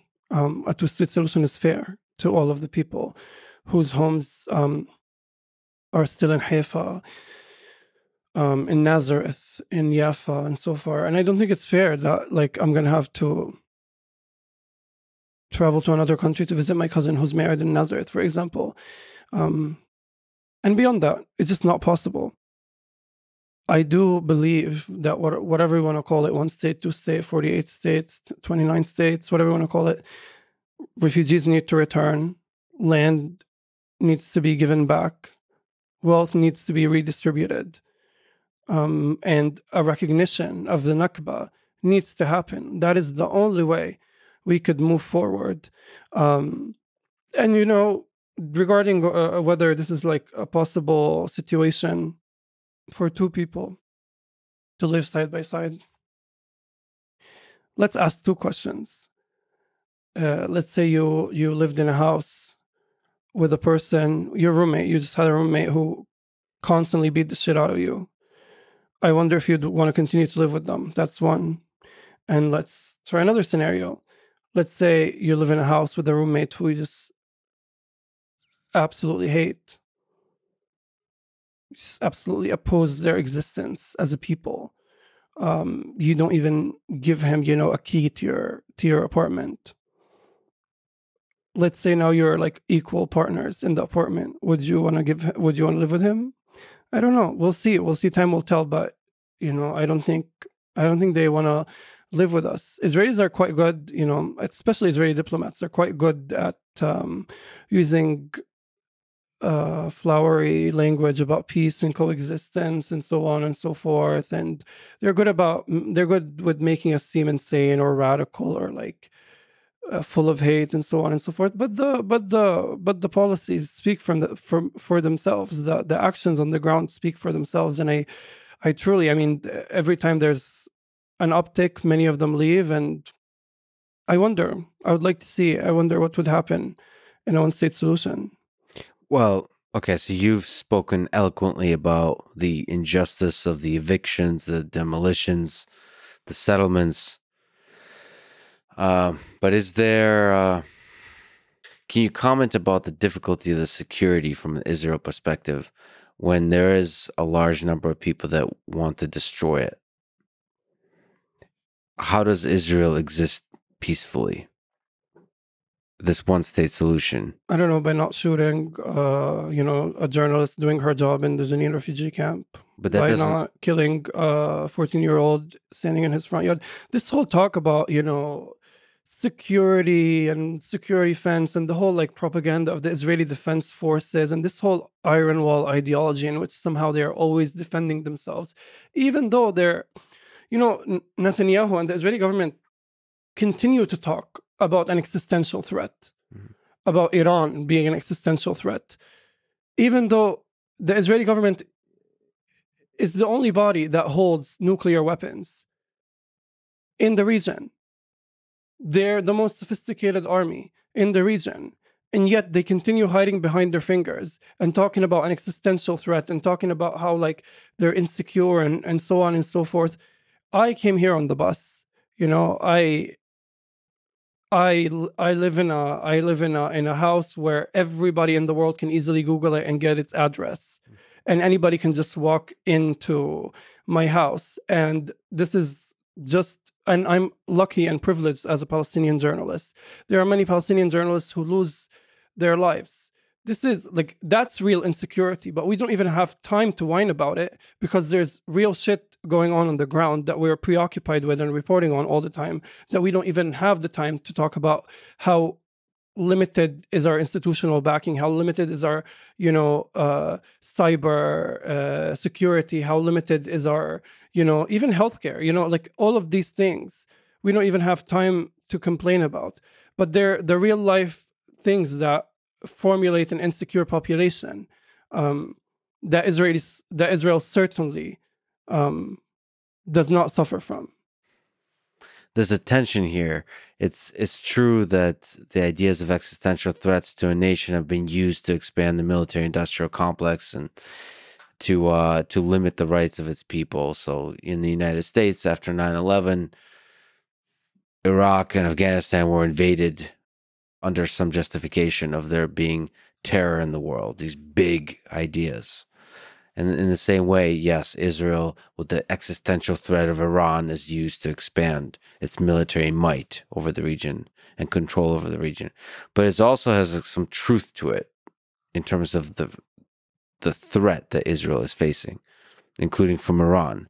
If Iran were to get a nuclear weapon, do you think there's a threat from that? But who has the nukes? Right now. Yeah, but like we're talking about this like faraway monster that's like we're scared of, it's like fear mongering. What do you mean? Yani, who has the nukes? Some of it is fear mongering, but some of it is true. I don't think it's true. I think Israelis are obsessed with genocide because they have enacted genocide against us. Even when we talk about like a future, a liberation of Palestine, when we're talking about anything, they constantly jump to saying things like, oh, they want to throw us into the sea. They want to kill all Jews. What kind of hyperbolic bullshit is that? To say that if I am chanting and marching for my home not to be taken away from me by some kind of settler court, I am somehow demanding the murder of all Jews across the world. That is hyperbolic. And the fact that we coddle it is insane to me. So no, I don't think, as things stand right now, as the power balance stands right now, I don't think there's an existential threat to Israel. And also, let's redefine what existential threat.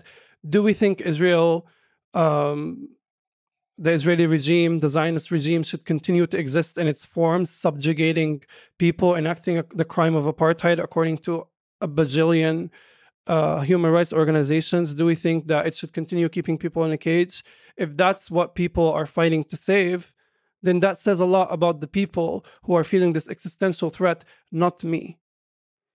Do your beliefs represent the Palestinian people? Meaning, how many people are there that want Israel to be gone?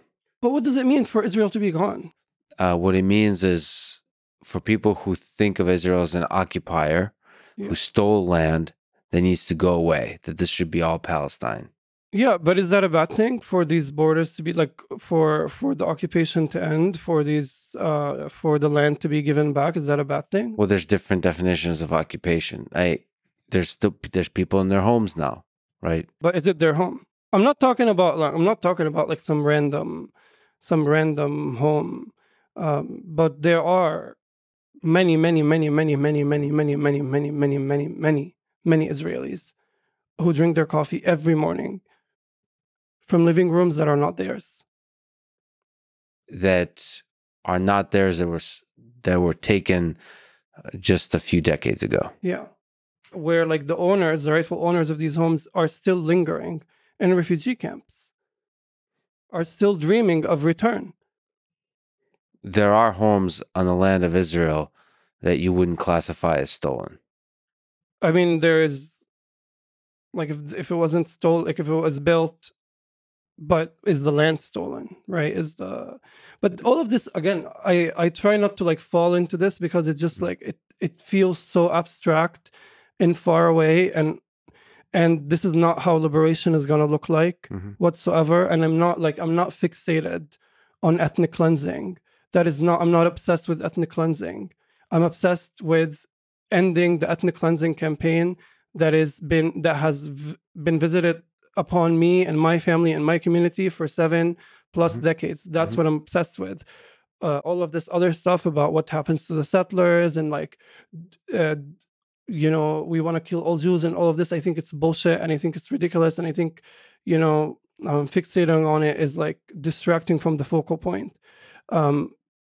There needs to be an end to all of the injustices, to all of the atrocities. A little boy from Jerusalem should be able to go jog around the city without fearing getting shot. That's like the simplest thing we're asking for here. And we want our land back. And those things do not mean actually at all the ethnic cleansing of another people.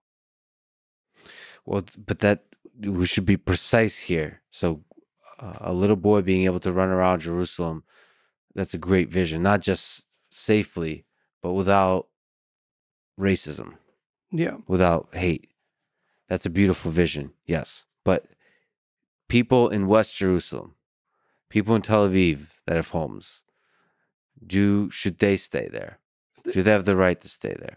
That's like maybe number 99 on my priorities list. I'm concerned with the refugees. I'm concerned with the teenagers in the prisons. I am concerned with my house. I'm concerned with my family's house in Haifa. I'm concerned, there's a lot for me to do before I can even tend to the needs of my occupier. That is the least of my concerns. So you want the low-hanging fruit, the obvious injustices to end. Yeah. But still, the long-term vision of existential survival of Israel, which is the concern of its government, is concern of its people. Do you see a future where Israelis have a home in the region? Sure, just not in my front yard, Where's the front yard and where's the backyard? There are literally Jewish settlers. Yes. One of which from Long Island in my literal front yard. Yes. And this is the case in hundreds, if not thousands, of Palestinian homes. No one is saying Jewish people shouldn't exist or they shouldn't have a state of their own if they. I mean, I think all religious based states are like a bad idea. All nation states are a bad idea. But whatever, if that's what they want to do, that's what they want to do. But that doesn't mean that they are allowed or have a right to create and implement a system of Jewish supremacy at my expense. That's not a crazy thing to say. That is not a controversial thing to say. You can have your state, just don't kill anyone. Thank you, have a good day. That's not a crazy thought to have. And seek and establish asymmetry of power in the courts, which is the current source of injustice. I mean, that's when it comes to like forced expulsions in our home, but there's a myriad of other ways. Through the military? The military, I mean, the police. If you look at like how many times, I should have brought the data with me, but if you look at how little times the Israeli military or police has investigated its own people or indicted its own people. I mean, just recently, the killer, who has been hailed a hero by some of Israeli society, who killed Iyad al-Hallaq, a Palestinian man who is autistic, who lives inside the occupied old city, where, again, Israeli military has no business being there or jurisdiction whatsoever. He was shot and killed by an Israeli soldier who was trigger happy because, again, they have this siege mentality where like any moving object is going to kill them. And he was shot and killed. And despite it being in broad daylight, despite it being well documented, despite the victim being disabled, despite all of this, he was acquitted by the Israeli court. The military, the courts, the government, they all work together, which is why it's so ironic to me that there are hundreds of thousands of people marching on the streets of Tel Aviv, trying to save the progressive beacon that is the Israeli Supreme Court, when you find its fingerprints all over the injustices perpetuated against Palestinians, be it legalizing and upholding the withholding of slain Palestinian bodies who were killed by the Israeli military to be used as bargaining chips by the Israeli militaries, be it making decisions to dispossess entire villages like El-Hiran, be it never once, granting release to any Palestinian who was held in administrative detention without charge or trial, be it upholding the legality of the family reunification law that does not allow Palestinian couples who hold different legal statuses of reuniting and living together as families. I mean, those are just some of the few things I can think of about the Israeli Supreme Court. So they're like the real tension that exists is the lack of diversity on the Israeli political spectrum that makes the vision for a future so limited, because those on what seems to be like the far left are defending an extremely conservative institution that is a Supreme Court that they regard as progressive, when in fact it is the opposite of such. So what do we do? How can we talk? How can we have peace with people who are chanting to save, the very body that is displacing us? It's ridiculous. What's your vision? Let's just take it as a microcosm of Jerusalem. What's your vision for what Jerusalem looks like with a peaceful coexistence of people? As it looked like before the Israeli state emerged. I mean, we should be reading our history here. When you read like European and white historians, they'll tell you like Palestine was barren. Many of them would say like it was even without a people. There were nobody was there, or like some of them will say we were uncivilized. But the fact of the matter is, Palestine, Jerusalem particularly, had a diversity of religion. Druze, Jewish people. My grandmother continues to talk about, well, she continued until she died. She continued to talk about her Jewish neighbors when she grew up in the Old City, or like when she was born in the Old City, and then her Jewish neighbors in Haifa. We even had one Jewish member of our family, Sami, actually, who just also recently passed away. Jews were a part of Palestine, and they spoke Hebrew, a different kind of Hebrew, but they spoke Hebrew, and they were... People really need to read the 100 Years' War on Palestine. It's really an excellent synopsis of the history. But this whole idea that this is like some kind of war between two religions is so misleading, because what's happening is a bunch of, frankly, European settlers with a certain political secular ideology came and relocated here and turned it into a religious conflict between people who have lived harmoniously together for decades before that. And, the whole idea, be it like, Christian Zionism or, John Hagee, or like the calls for Jews to leave the United States and relocate in Israel, or like, recently, which we've heard about a long time ago, but recently an Israeli historian confirmed the fact that Israeli organizations were bombing Baghdad and bombing synagogues in Baghdad, in Iraq, to get Iraqi Jews to leave and come relocate in Israel, right? All of this is manufactured. And again, none of this is a conspiracy theory. I know it sounds absurd, and anytime I like look at my life from a bird's eye view, I think, what a circus. But it's real, and it's verifiable. Call the fact checkers. You mentioned the land registry. Can you elaborate what's happening there? Yeah, absolutely. So our small victory in the Israeli courts was that they would keep us in our homes until a land registry is completed. Mm-hmm. Basically, it means that they have to check who owned the land prior. Mm-hmm. And then they could decide if the land is ours or the land belongs to the Israeli settler organizations that are headquartered in the United States and enjoy a tax-exempt status here. And that sounds great on the surface, but then you look at Israeli law, you look at the Israeli courts, you look at ownership, and you see that, oh, Israelis refuse to authenticate or take into consideration any land ownership documents from the prior of the establishment of the state. So all of us in Jerusalem who have their taboo papers, their ownership papers from the Ottoman era, that's not legit in the eyes of the Israeli court, because that existed before, like your ownership deeds existed long before Israel even existed. So we're not going to take this into consideration. So not to be cynical here, but unfortunately, the likely result of the land registry is that they're going to say, oh, all of this land belongs to these Jewish organizations, because they're not going to take any of our documents into consideration. But that means that there's going to be another campaign and there's going to be a long-winded fight, and we'll see what happens.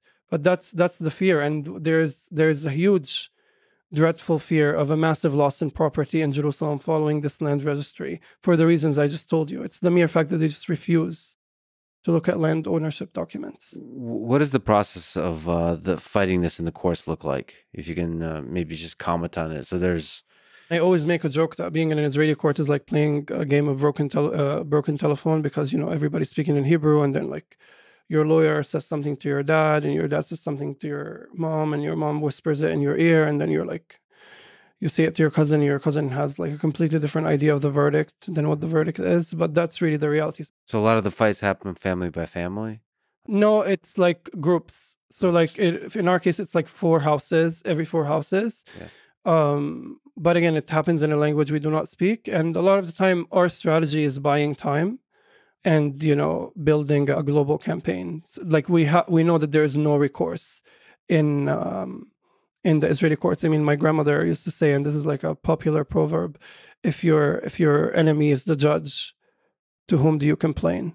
So to the whom you complain is maybe the international community. Yeah, I mean, in our case, it was the international community, but in our case also, it wasn't just the international community. It was like the hundreds of thousands of people in Palestine and abroad who were marching on the streets, getting beaten and brutalized in Jerusalem, and I don't know, sometimes arrested in places like Germany and so on and so forth, who forced themselves inside the media cycle. This was what was unique about Sheikh Jarrah.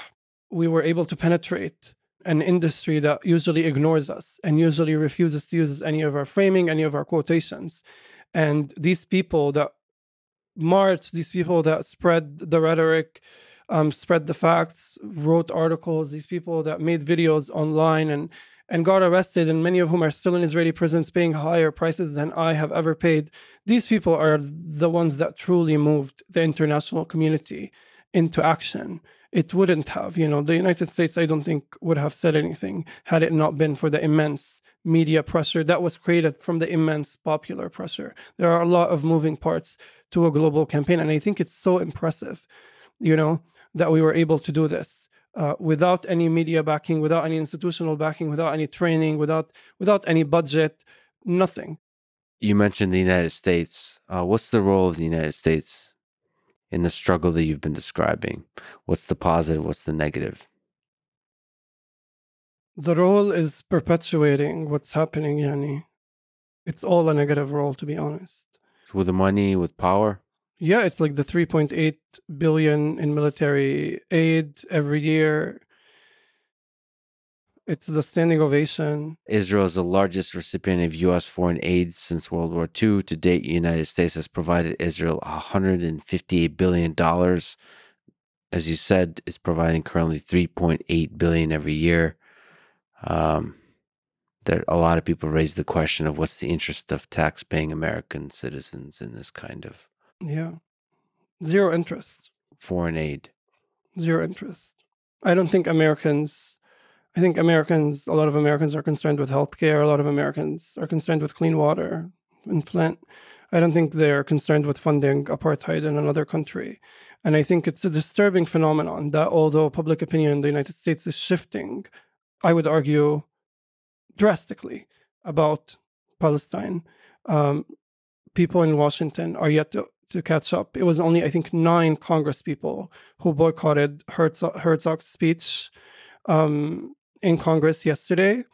And he received standing ovation after standing ovation after standing ovation after standing ovation. And I wonder if the everyday American is concerned that many of their politicians are Israel first politicians, are politicians who care more about maintaining a relationship with the Israeli regime than they care about their own districts. You've tweeted that 49 years ago, Ghassan Kanafani, well, you can maybe correct me on the pronunciation, was assassinated. You wrote, quote, "His revolutionary articulations of the Palestinian plight for liberation shook the colonial regime, yet he's not dead. His ideas remain ever timely and teachable." And you also tweeted an excerpt from his writing. Between 1936 and 1939, the Palestinian revolutionary movement suffered a severe setback at the hands of 3 separate enemies that were to constitute together the principal threat to the nationalist movement in Palestine in all subsequent stages of its struggle. 1, the local reactionary leadership; 2, the regimes in the Arab states surrounding Palestine; and 3, the imperialist Zionist enemy. Can you analyze what he means by those 3 things?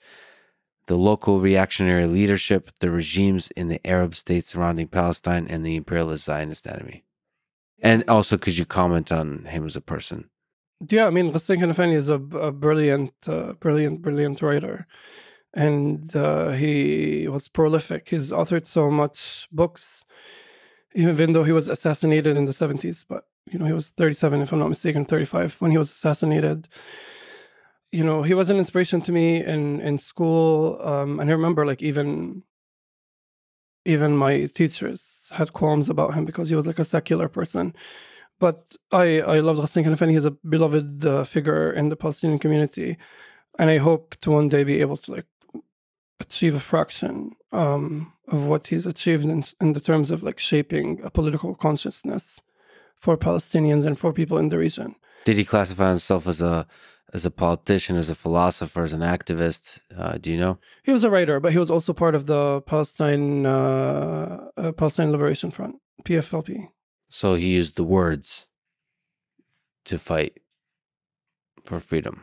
Yeah, I don't think he would have thought his words were divorced from other forms of struggle, but I think he recognized the importance of culture and shaping culture and shaping public opinion, both in achieving, a shift in global stance and also in achieving, an awakening in the Palestinian generation as well. There's a very famous interview of his where he's talking to I believe, a British journalist, and the British journalist is asking him, why don't you have talks with the Israelis? And he means, what do you mean talks? You mean capitulation? You mean talking that you can't have a conversation between the sword and the neck? Mm-hmm. And I think that really summarizes the kind of, values he stood for. Now, to talk about the 3 things: local reactionary leadership, regimes in the Arab states surrounding Palestine, and the imperialist Zionist enemy. Yeah, so in today's terms, the local reactionary leadership is the Palestinian Authority. The regional regimes, we're talking about, the normalization deals that have emerged in recent years, the Abrahamic Accords, mm-hmm. have been talked about as though they're like groundbreaking new phenomenon. But many Arab countries have normalized relations with the Israeli regime since the birth of the state. It's not a new thing. But yes, I think he was talking about Egypt and Jordan at the time. Today we can include United Arab Emirates, we could include Bahrain, we could include Morocco. And, these Abrahamic Accords, they are promoted and marketed and talked about as some kind of like religious reconciliation, which I think is the most disgusting thing ever, because they're not about religious reconciliation. They're about arms deals and economic deals, and they're about, consolidating power in the region. They're about mutual strategic interests that all of these nations have together. And some people argue that, Palestine is no longer an Arab cause because Arab countries are normalizing. But most of these governments, if not all, actually all these governments that have normalized, most of them are monarchies, are not elected governments, and they do not represent the will of the people or the desires or the opinions of their peoples. And the proof to this is like places like Jordan and Egypt, even though they've normalized and had peace agreements with Israel for many, many, many, many years, Palestine and the Palestinian cause was still a talking point in the political campaigning of politicians, of Jordanian and Egyptian politicians, and continues to be, for them to gain popularity, because that's where the hearts of the people are. And then, the Zionist regime is quite explanatory. The imperialist Zionist regime, I mean, what else do you call a regime that sought help from imperialist powers to depopulate an entire country and build a new one on top of it? So mostly you would say the thing that the Abraham Accords achieved is a negative thing for Palestine. So these kinds of agreements amongst the powers about the between the leadership is not it's not positive for the region. No. Obviously, they're going to be marketed as positive, and obviously, they're going to have this flowery language surrounding them, and the idiots in the room might like nod and smile, but anybody with critical thinking skills can know that if people continue to be under occupation, there's nothing positive there. And it's also, let's linger a little bit on the mutual interests. The only way Morocco could normalize relations with the Israeli regime is so that the Israeli regime could recognize Moroccan sovereignty over the Western Sahara, which just happened actually last week. And now Morocco, and before that, Morocco recognized Israeli sovereignty over the West Bank. It's not like Morocco itself has no interest in this kind of deal. You mentioned that you hope of accomplishing some of the things that Ghassan Kanafani was able to accomplish. Let me ask you a silly question, perhaps a silly question. Do you have interest in running for political office into leadership? I hear laughter in the room. To lead in a leadership position in Palestine.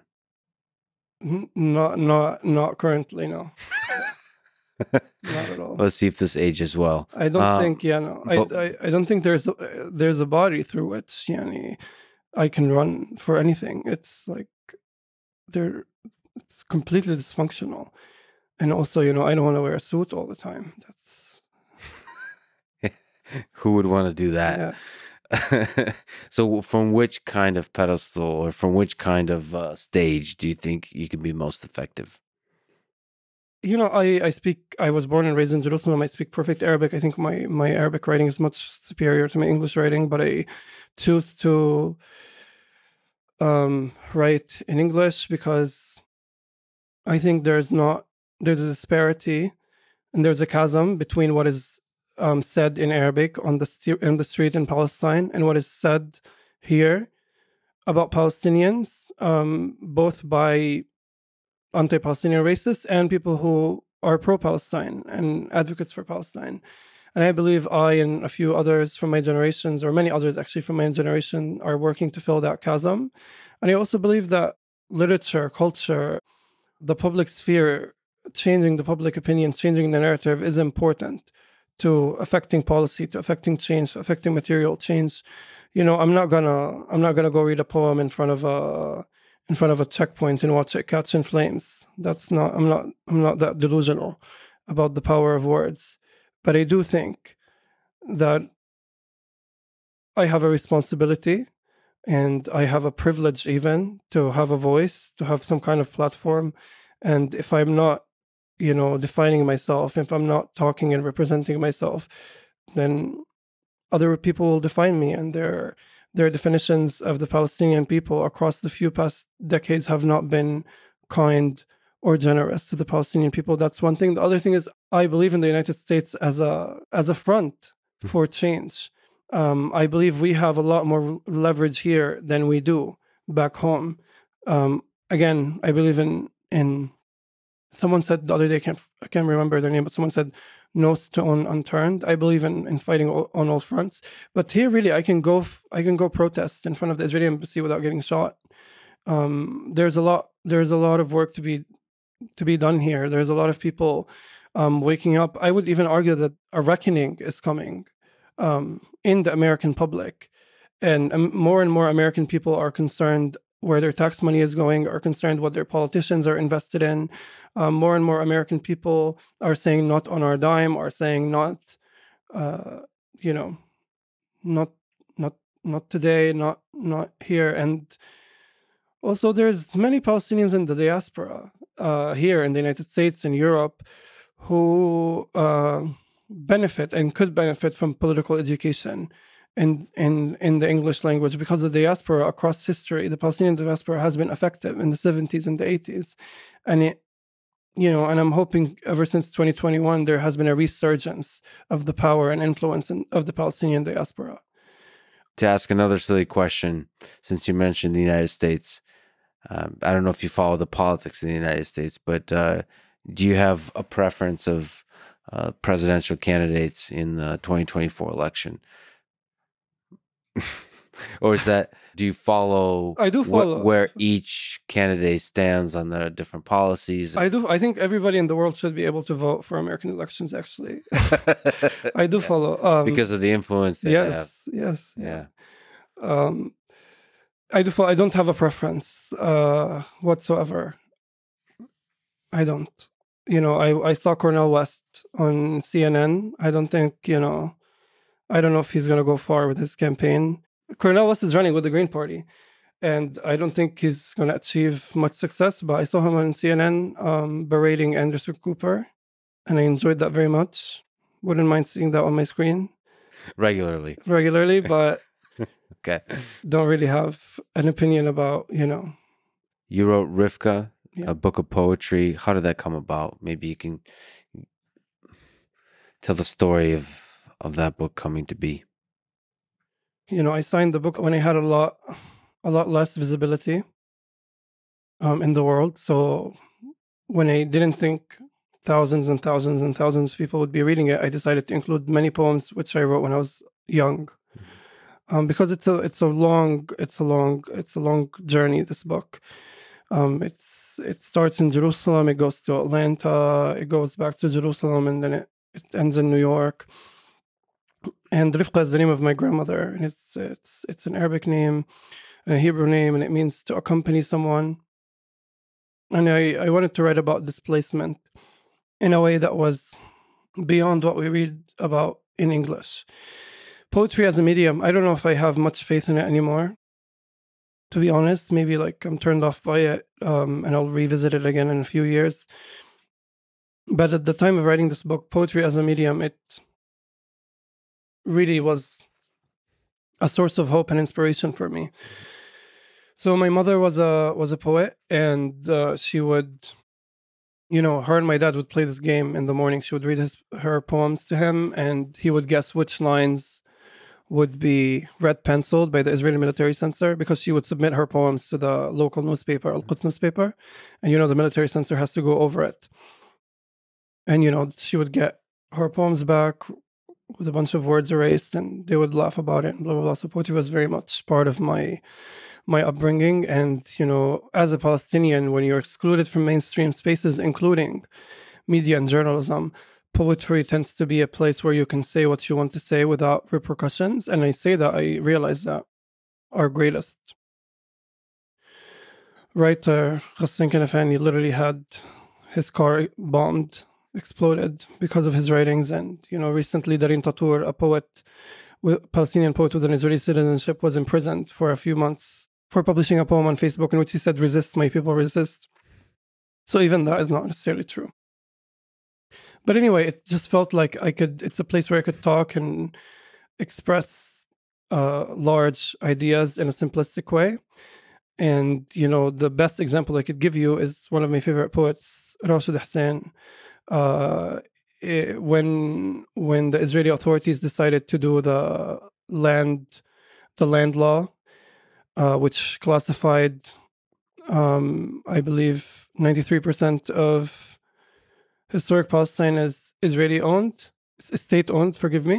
And then when they also did the absentee property law, which allows the Israeli government to take over homes that were depopulated from the Palestinian owners, he wrote a poem called "God is a Refugee." It's a kind of a sarcastic, sardonic poem in which he goes, God has become a refugee, sir. So confiscate even the carpet of the mosque and sell the church because it's his property, and sell our orphans because their father is absent, and do whatever you want. It's a sarcastic poem that was in reaction to these laws that translated to the everyday Palestinian, to the farmers, to the landowners, what these bureaucratic, complicated laws meant to them, what they meant to their land, what it meant, what effect are these laws going to have on these people's lands. And that, I think, is the role of poetry that I try to achieve. So poetry ultimately prizes the power of words, and so the power of the medium of poetry transfers nicely to any medium that celebrates words. So even, just writing novels, tweeting. Yeah. You're also working on a new book, a memoir. What's the title? What can you say about it? Memoir is bizarre because, I'm so young. So it's not really my memoir, but it's rather a memoir of the neighborhood which I grew up. The tentative title is A Million States in One, and it's a nod to how many different realities and universes exist in this tiny one country. And it's kind of a documentation of the two waves of expulsion in 2009 and 2020 and 2021, and the kind of behind the scenes of the campaign that took place, the diplomatic and media campaign and grassroots campaign that took place to save our homes. And it's also an exploration of other communities that are threatened with the expulsion, and other communities who are resisting in their own way, be it in Beta, in Nablus, or South Hebron Hills, in Masafir Yatta, or in Silwan, or in the Naqab. All of these communities that are dealing with different forms of expulsion. And the emphasis that I'm trying to achieve with this book is dignity. I want to write a book about my experiences that is super dignified, that kind of kicks its feet up on the table and says what it wants unabashedly, because we are told not only are we going to be victimized, but we are going to be polite in our suffering.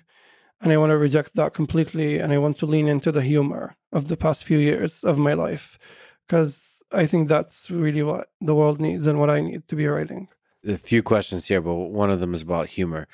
In Rivka, you wrote, "My mother has always said the most tragic of disasters are those that cause laughter." What do you think she meant by that? Yeah, I don't know if it's my mom. That's my mom's saying, but I don't know if it's like probably a proverb that I first heard from my mom. But it's "Sharrul baliyati ma yuthak," like the most evil of atrocity is what makes you laugh, and it can be it's open for interpretation. You should be wary of one school of thought would say you should be wary of the things that make you laugh, but another school of thought would say this is a commentary on like our natural reactions to tragedies, right? In like 2012, 2011, something like this, we had like a protest. And after the protest, all of the women of the neighborhood were sitting down under the fig tree of our neighborhood, which they always do. And, a bunch of soldiers, maybe 40 soldiers, started marching down the street, and everybody dispersed and hid in their homes. But my aunt, who is now passed away, my aunt refused to go home. She wanted to gather her teacups because she really cared about her teacups. So I was begging her to go inside, and she refused. She was gathering her teacups. So a soldier, grabbed me and squeezed me between his baton and an electricity pole. And it was very excruciatingly painful and traumatizing for me as a child. But it's also like a funny memory in a way, despite the pain, despite the trauma that came with it. There's still something funny about it. The absurdity of it. Yeah, and it's like it's dignifying to find humor in these kinds of things. It makes you realize you are not so weak, you are not so powerless. Another thing is, my same aunt who was like super obsessed with cleanliness would you know insist on not going to sleep before washing the dishes.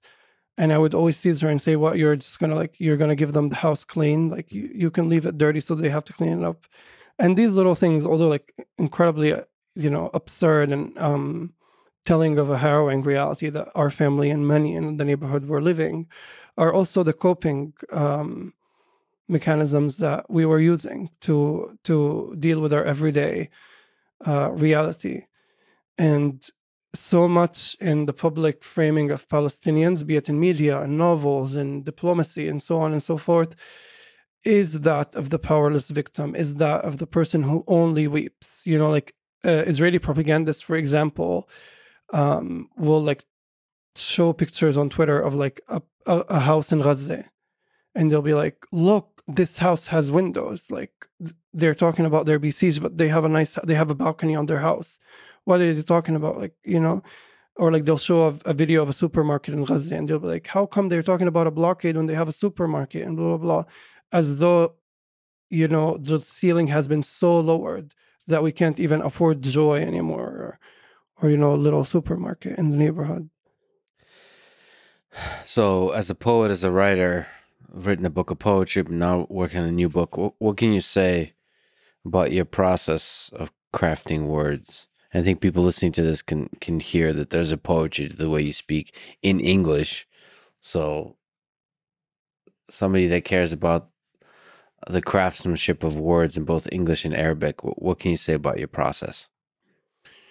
It's a lot more neat than like this conversation. It's like I am obsessed with sentences, and it takes me a long time to like finish a piece of writing. I'm a perfectionist. Do you edit a lot? I edit all the time, and I like can't move on from one sentence until it's perfect. But I will say, my other writer friends here in New York do not face is how easily disrupted my writing is by other news.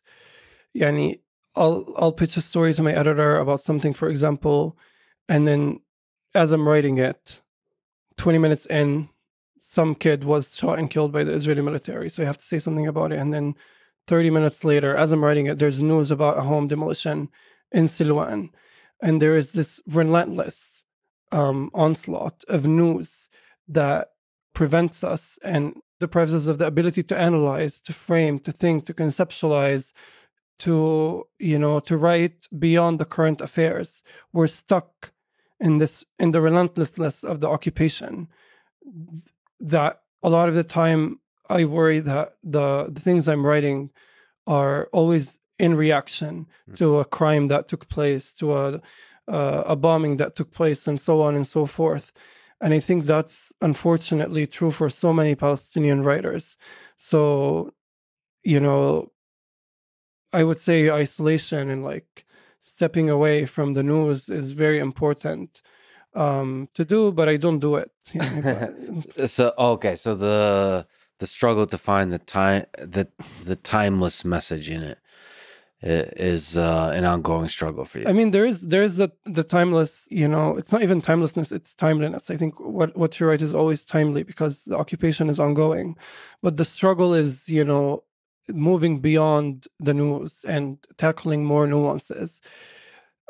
Because in Arabic I can philosophize, I can talk about violence, and I can talk about my complicated relationship with violence, or like I can complicate and nuance and give things nuance. But in English, people still do not believe we are under occupation, even though it is an internationally recognized fact that is broadcasted 24/7 through the world's most watched screens.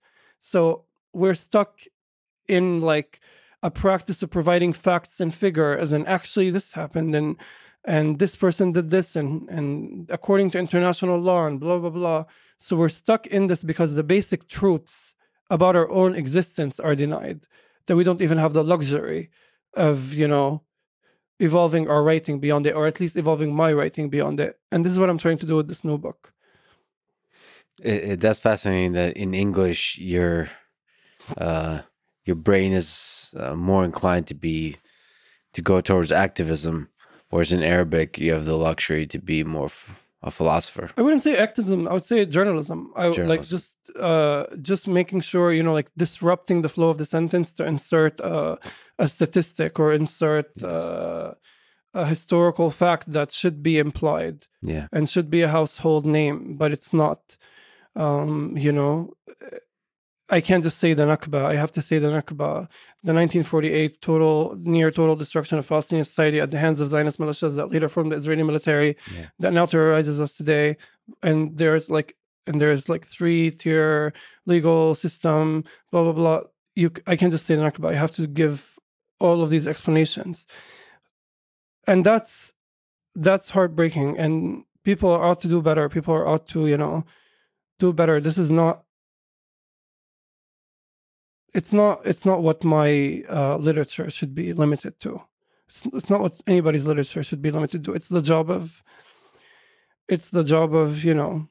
news reporters to report the news. But a lot of the time, they use lewd language, they use passive voice, they obfuscate facts, and it's on the shoulders of us, the heavy carrying. Would you say the press in the United States does a good or a poor job of covering Israel and Palestine? Terrible job, horrible job. What's the horrendous job? They don't do their job whatsoever. What are the biggest failings? Not mentioning that a town is occupied when you're reporting about an occupied town. Not mentioning that a settlement is illegal, or a settler is illegally present in a Palestinian village when you're reporting on them. Only quoting Israeli officials, and only quoting Israeli politicians and police officers, and framing your entire analysis with Israeli officials, and only interviewing Palestinians when they have been brutalized and victimized physically. Yeah, those are some of the issues. There is plenty. And then saying things, Israel will bomb a hospital in Gaza, and the press will say Hamas run hospital. And this negative association with Hamas will remove any sympathy from the reader towards the victims of this hospital bombing. A lot of things, and a lot of them are sinister. I have many friends, many journalist friends, and I've seen many journalists online speak about their experiences when talking about Palestine, the censorship that goes on into it. And I have many journalist friends, some at the New York Times, some they used to be at the Washington Post, who tell me the kinds of battles they had to do. They had to go through with their editors to let them even utter the word Palestine. And not even in news pieces, pieces about, let's say, a Palestinian artist or a Palestinian chef or whatever. There's a lot that happens behind the scene that is not reported on. Because when it comes to Palestine, the rules and the laws of journalism are bendable. Passive voice is king, omitting facts is acceptable, anything goes. So you personally, just psychologically, what have been the lowest points in your life, the darkest points? A recent study came out and said that 52% of Palestinians have depression. I would argue that the number is much, much, much higher. I think it would be absurd for someone to live under the conditions we live under and not contemplate many things, not just suicide, but many, many, many things. And if people were to put themselves in our shoes for just one day, they would understand where all of the rage and all of the resistance is coming from. It's not an easy life. So where do you find the strength? I'm surrounded by good people, and I I'm surrounded by good people, and I don't even think of it as a strength. I think of this as my obligation. It just feels like the thing I have to do. It's not, I don't need inspiration. I don't need strength. I don't need, it's just my obligation. It's just, there is a great travesty taking place in the world. And I and few others have been put in a place where we're able to talk about it to a few more people. And it's just my obligation. I have to do it. What gives you hope about the future of Palestine? What gives me hope about the future of Palestine is taking a look at history and understanding that across history there has not been an injustice that lingered endlessly. You know, everything comes to an end. It's not necessarily, there's not necessarily like a perfect resolution for everything, but nothing continues in in the form that it started in, and the occupation and colonialism in Palestine and Zionism. All of these things are not at all sustainable whatsoever. So taking a look at history, you know, a lot of what I'm saying today and what I have said in your podcast, many people would be, you know, pearl clutching hearing me say what I say. But I always try to remind myself that during Jim Crow, during slavery, during the Holocaust, during the occupation of Algeria, during any point of colonialism in the African continent, people did not possess the moral clarity they possess today when they talk about these things. And all of these things were contested and controversial and in many, many, many cases legal. And today they are deplorable, condemnable, and people say never again and they don't remember them. So that's what gives me hope, is believing in the, you know, and believing in the inevitability of justice. What do you love most about Palestine? What are like maybe little things that you remember from your childhood, from your life there in East Jerusalem and elsewhere that you just brings a smile to your face? I think just the unabashedness of Palestinians. We're people who are told, and were at some point were told by the large majority of the world, that we should shrink ourselves, that we should be ashamed of who we are, that we are monsters, that we are terrorists, that we are blah blah blah. And Palestinian people don't really give a shit. You know, they're continuing to live as they do. They continue to resist. They continue to write. They continue to do all that they do. And I love that the most. And I love our ability to laugh more than anything else. One thing is that's misunderstood in American culture about Palestinian culture, or just Western culture in general, is like martyrdom culture. A lot of the time, people will you know, broadcast images of Palestinian women cheering when their sons have been killed by the Israeli forces, and they will say, you know, these people glorify death, and these people are eager to like have sex with the 70 virgins in heaven, and so on and so forth. But that's not the case.